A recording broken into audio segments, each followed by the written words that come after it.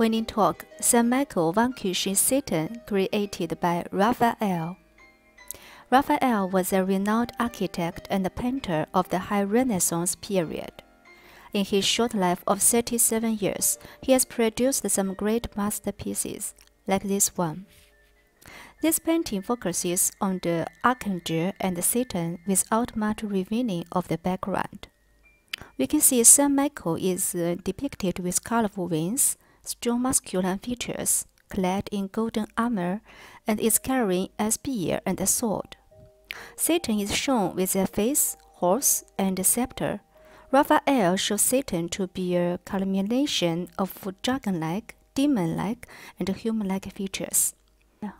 This painting was done during the period where Raphael has grown completely as a painter and was creating masterpieces. HuilinTalk, Paris.